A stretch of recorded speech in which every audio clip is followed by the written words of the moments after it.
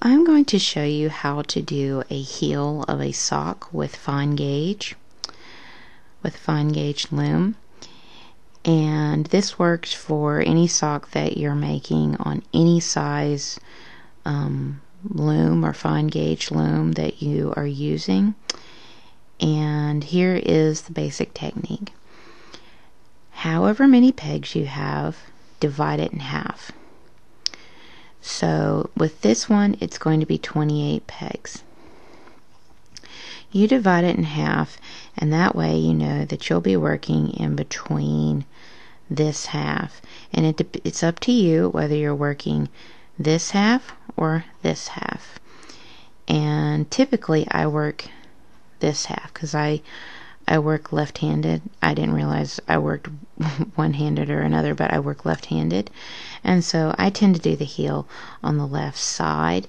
But for instance, like when I'm showing how to do the toe sock, you're going to flip which way you do the heel to adjust for which foot goes on. So it's as simple as that.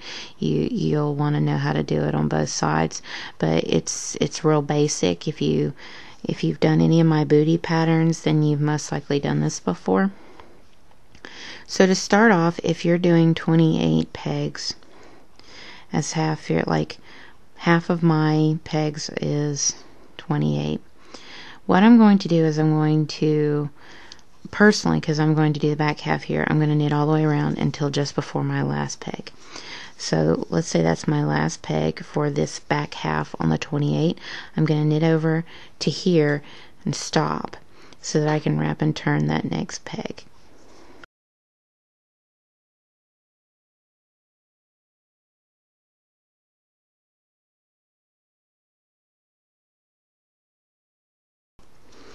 Okay, I'm stopping just before my last one.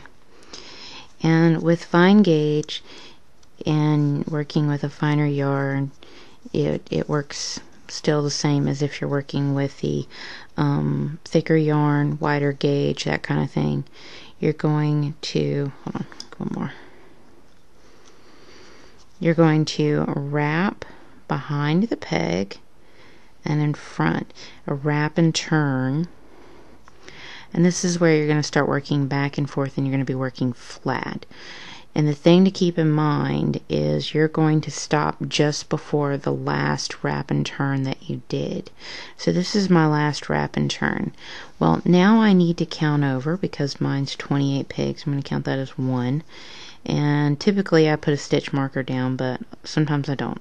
So there's 2, 3, 4, 5, 6, 7, 8, 9, 10, 11, 12, 13,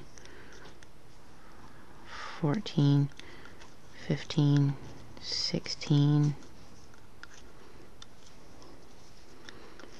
17,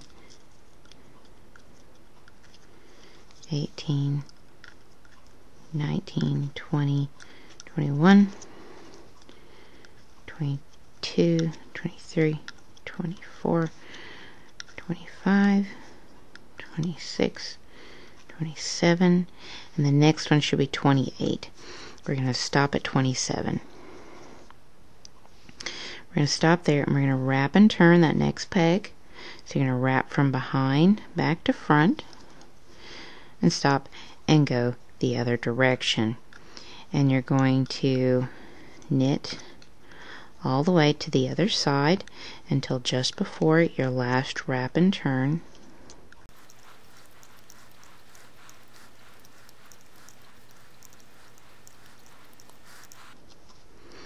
Okay, there's the last stitch I knitted.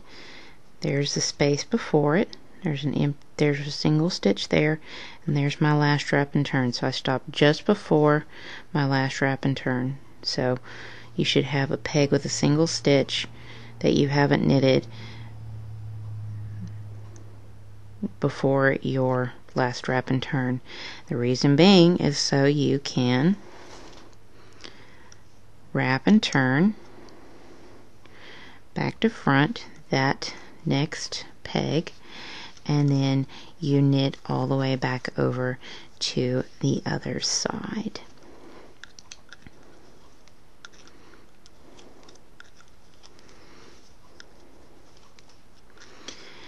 And you continue this process until you're down to however many single loops you need in between your wrap and turns.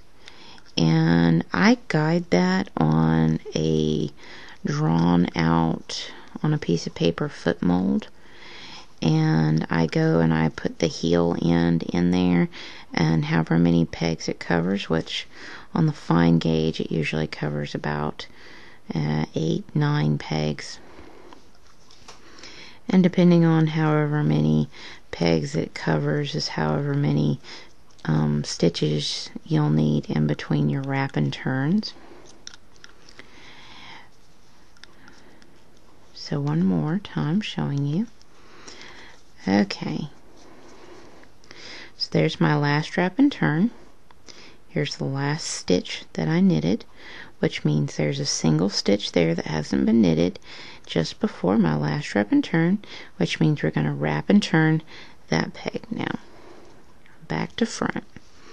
Knit over and continue this process until you're down to however many pegs you need for your heel, and I'll show you what that looks like.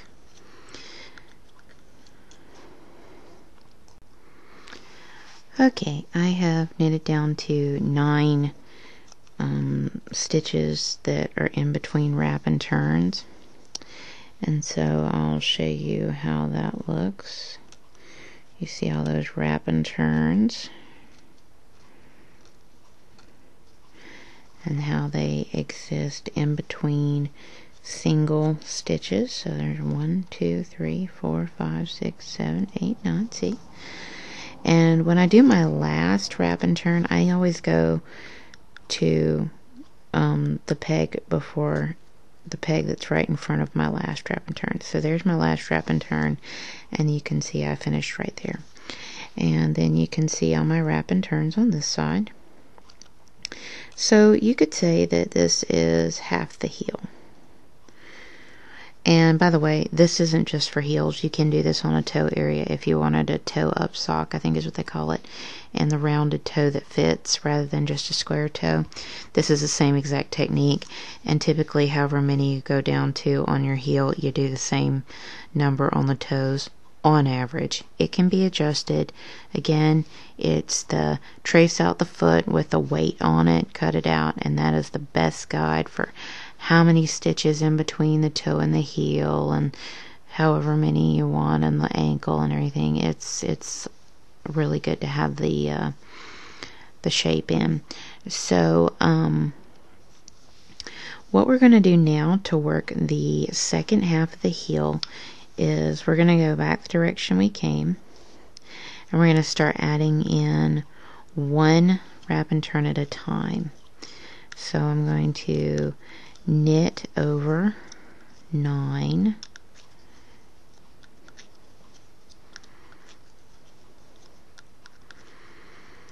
then there's my last wrap and turn.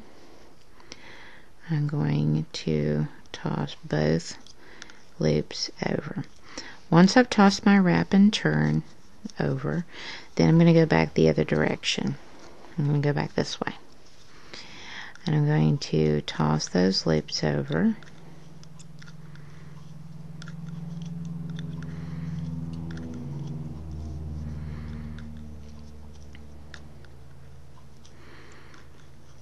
And there's my last wrap and turn, so I'm going to toss both loops over.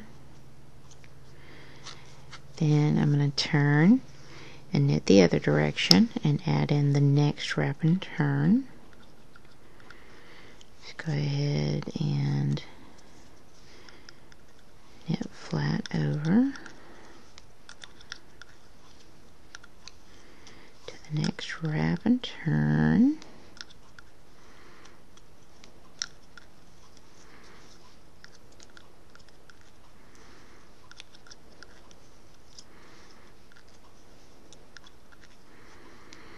There's my last wrap and turn. So we're going to toss both loops over. And you do that all the way until you get to where you have no more wrap and turns. And then after that, it's just going back to doing your rows like normal. And so that is actually how you go in and you do the heel of a sock and the toe, because it works the same way on the toe. That's how you do the heel and or toe if you want on a sock. And so it's as simple as a wrap and turn. So that's another technique you can use on the fine gauge, but you can use it on any loom. I love that technique. I use it a lot. So yeah, that's how you do a heel or a toe.